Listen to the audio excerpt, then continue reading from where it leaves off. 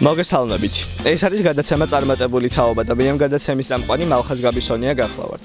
როგორც იცით, გადაცემა წარმატებული თაობის მიზანია ნიჭიერი, საინტერესო და კრეატიული ახალგაზრდების პოვნა და მათი ნიჭის საჯარო გამოვლენა.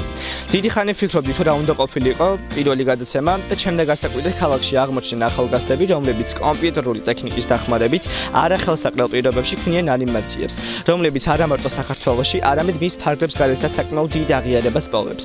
მოდით შევიდეთ ოტია ჯაიანის სახელოვნებო სასწავლებელში, სადაც ოტია ჯაიანის მოღვაწეობდა და უფრო დეტალურად გავიგოთ თუ როგორ ახერხებენ ეს ახალგაზრდები ასეთი მასშტაბური პროდუქტის შექმნას.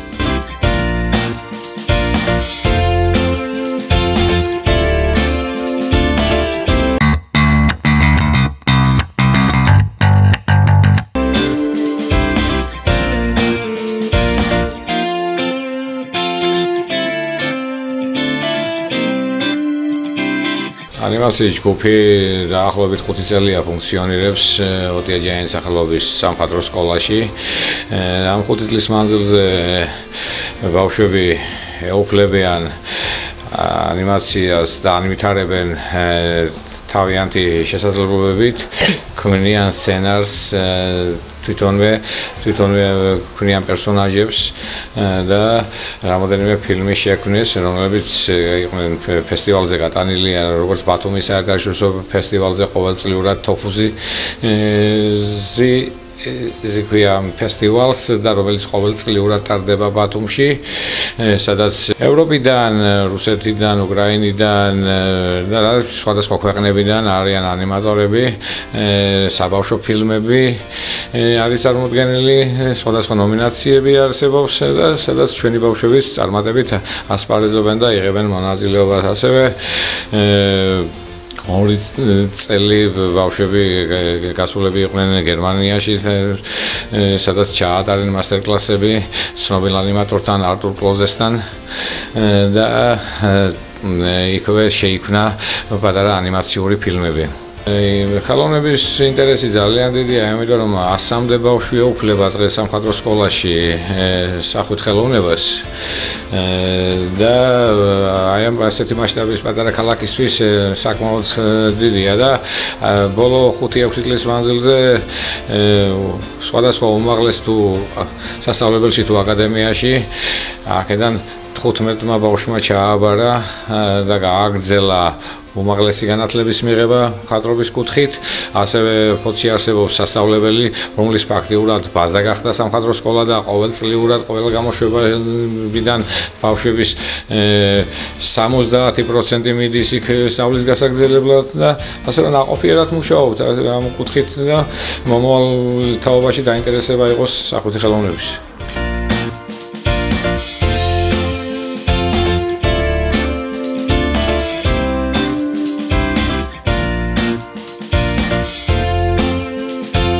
რას ნიშნავს თქვენთვის ანიმაციების დამზადება? ეს ესეთი ხერხია, რომ საკუთარი აზრები გამოაჩინო და სხვა ხალხს ანახო. ასე ვთქვათ, ფანტაზიების გამოხატვა, სხვებს რომ დაანახო შენი გრძნობები, რა გაქვს, რისთვის ხარ, ასე ვთქვათ. ანუ ფილმები ყოველთვის მეყვარდა და ესეც ერთგვარი ფილმებს ვქნით და ამიტომ მომწონს ანიმაცია. ჩემი იდეების გამოჩენა ნახატებით. შენ პერსონაჟებს ვქნი და აცოცხლე მათი რამდენად რთულია ანიმაციების ამზადება? გააჩნია როგორ ანიმაციას აკეთებ, მაგრამ თითქმის ყოველთვის ძალიან დიდი ხანი უნდა, ზოგჯერ წლების შეიძლება მომდეს, მაგრამ ბოლოს მაინც პროდუქტი ყოველთვის კაი გამოვა.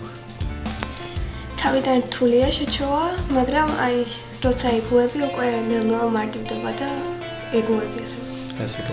ანუ პროგრამას გააჩნია სად მუშაობ და ეხლა სადაც მუშაობ, ეგ ბევრად მარტივი არის ეგ პროგრამა. თუმცა სირთულე რა თქმა უნდა არის. ანუ ძალიან დიდი შრომა უნდა და რთულია, თუმცა ამასთან ახლავს სიამოვნება კეთების. ანუ ჩემი აზრით თუ მოგწონს ის საქმე, რასაც აკეთებ, შენ რთული არ უნდა იყოს. ვერ ვიტყვი რომ მარტივი არის ძნელი. მოვით მე მაგ გაკეთებული მხოლოდ სადღაც 3 ფილმი. ჩართული ეხლა დავიწყე კარგად ფილმების კეთება და ამიტომ ასე ვთქვათ, კარგად აჯერჯერებთ. ანუ წელს 2 ახალი ფილმი იქნება. დასრულებული? ერთი გაკეთებული მაქვს ფილმი და ეხლა მუშაობ ორ ახალ ფილმზე. ეს პირველი ჩემი საკუთარი ფილმია, ხოლო ისე გაკეთებული მაქვს ჯგუფში მოხმარებით ესეთი. წელს მუშაობ მხოლოდ ერთ ფილმზე და ჩემი ფილმი არ გაკეთებული. გასაგებია, თქვენი სამმალო გეგმები რა არის? ვაპირებ ანიმაციაზე ვყვე და თუ პირობები ასე შეეწყო, ანიმატორის გავხდი პროფესიონალი. იმედი მაქვს, რომ გაგრძელება შემეცება და ყველაზე მნიშვნელოვად, რომ პირობები რა თქმა უნდა თუ შეგვეწყება, უკეთესად რო ჩავჭდე ამ საკითხს. ან გადაწყვეტილი მაქვს, რომ ანიმაციას უნდა გავყვე და ანიმატორი გამოვიდე. მეც გადაწყვეტილი მაქვს, რომ გავყვე ამ პროფესიას და მინდა რომ ბევრი ფილმი დავამზადო და ფესტივალებზე გავხსენო უცხოეთში. მე მინდა რომ კარგად გავარკვევ ამ საქმეში და მეც გაყოლოსებდი ანიმაციას. მეც ასე. ისურვებდი რომ გქონდეს მეტი ადგილი და რა თქმა უნდა მეტი ტექნიკა, რომ ყველა შეგვეძლოს საკუთარი საქმის გაკეთება და დროის გადანაწილება არ დაგჭირდეს. ყველაზე მეტად უფრო მეტი საშუალება, იმიტომ რომ არ გვყოფს ერთმანეთთან ვერ ვიყოფთ ასე ვთქვათ მუშაობის დროს. ან მინიმუმ 2 პლანშეტი მაინც რო გქონდეს, მინიმუმ. ყველა ბავშვი თანაბრად რომ იყოს პლანშეტები ეგ უკეთესი იქნებოდა. მინდა რომ გქონდეს ნორმალური ოთახი და ნორმალური ინვენტარი. ანუ გქონდეს უფრო მეტი ფართობი და უფრო მეტი ტექნიკა. 5 წელია, რა ჩვენ სკოლაში შეიქმნა ანიმაციის ჯგუფი და ჯგუფის შექმნიდან დღემდე მოვდივართ ერთად. იმართლა გითხრათ, არ ვარ ანიმატორი პროფესიით, მაგრამ როდესაც ამ პროფესიის შესწავლა დავიწყე, ცოტა არ იყოს თავიდან ძალიან შემეშინდა, იმიტომ რომ რთული საქმეა, შრომატევადია.